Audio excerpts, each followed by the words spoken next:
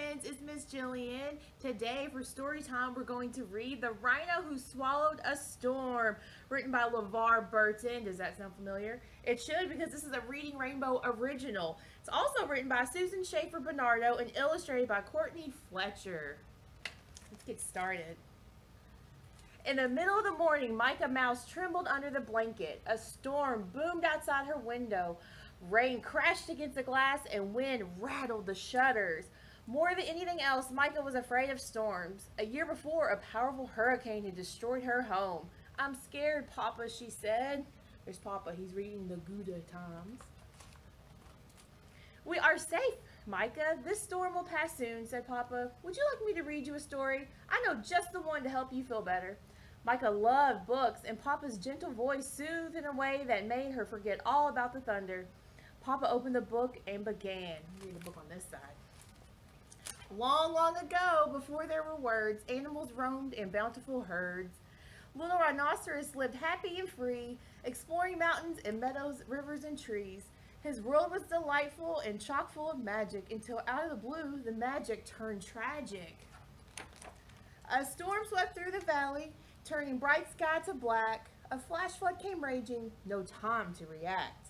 Lost in the thundering, no time for wondering, chaos and lightning, fury so frightening, earth quaking, him shaking, water rumbling, him tumbling, raggedy, jaggedy, senseless calamity. The storm crashed through his world and tore it apart and took away everything dear to his heart. Rhino was stunned by the terrible scene, death and destruction all through the ravine. Enraged by the pain of such great loss, Rhino acted without a thought to the cost.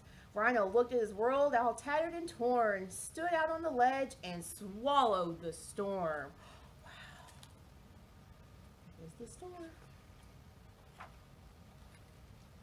Inside his belly, he felt the storm growing. Inside his head, he heard the howling and blowing. Like a tornado, he spun as the storm raged inside, growing bigger and bigger and wider and wide. Then he finally stopped when he regained control. He was at the very bottom of a very deep hole. Oh no! What to do? Rhino worried as rain dripped down his face. "I'm lost and I'm lonely and in such a dark place." At just the right moment to comfort and guide him, a spider dropped down and dangled beside him. There's a spider. "The world up above is shattered and gray, but it's where you belong, so you must find a way to let that storm out and move through your sorrow. You'll find many helpers on your road to tomorrow." Oh, but that hole was dreadfully deep, and the walls all around him were slippery steep. Rhino tried to climb out, but was losing all hope when Kangaroo heard him and threw down a rope. Though Rhino was heavy from the weight of the storm, they towed him right up, got him safe, dry, and warm. "We're strong and steady and always ready. When danger strikes, we hop to it. Fire or flood, snow or mud, when help is needed, we'll pull you through it." Watching those heroes do what they did best gave Rhino the strength to set off on his quest. The storm he was clutching made him buzzy and blurry. It kept his brain foggy and filled him with worry. Where do I go? What do I do? How will I ever make it through?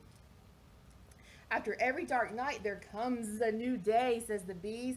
"Be kind, do your best, and you'll find your way. Up comes the sun, there are steps to complete. There isn't a map, just follow your feet." Rhino followed his feet to a wallowing spot where he plopped on a rock and had a deep thought. "I'm tired of caging the wind and the rain, exhausted from holding this anger and pain. We're all on this earth to learn and to grow," a wise old tortoise chimed from below. "Allowing yourself to start feeling your feelings is the very first step on the journey towards healing." It doesn't much matter if you're fast or you're slow. If you want to move forward, just trust and let go. Rhino shook and shimmied and stomped in the muck, and just as he hoped, that storm came unstuck. At first, one little raindrop leaked out of his eye. Then Rhino let go and had a good cry. His tears formed a river that flowed to the sea, where a pod of whales swam happy and free. "I do feel better," Rhino thought as he drifted. Then up swam a whale, and Rhino was lifted. If you ever feel blue, the whale said with a spout, remember to breathe, breathe in and breathe out.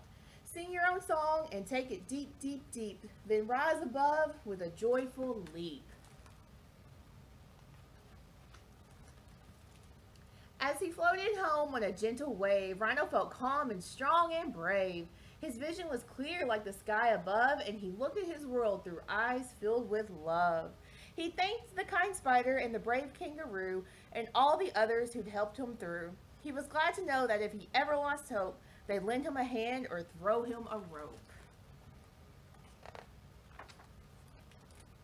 He had journeyed his journey a very long way to find the light in a world turned gray.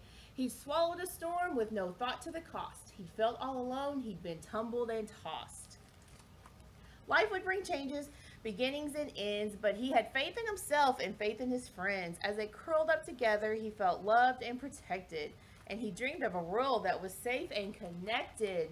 He understood now it was love that mattered. Love could never be lost. Love could never be shattered. And we're back to Micah Mouth. Papa closed the book and gave Micah a hug. I know it was scary when our home was destroyed last winter, said Papa. Bad things happen sometimes, and we can't always control that. But we had lots of helpers, said Micah, just like RHINO did. That's right, little one, Papa said in a gentle way. You're never really alone when bad things happen. There are family and friends, even people we don't know, who are always there to help us through tough times. The end. There they go. What comes after the storm? A rainbow. The end. Hope y'all enjoy the RHINO who swallowed a storm, and stay tuned. We'll have a video later for craft time. Thanks. Bye.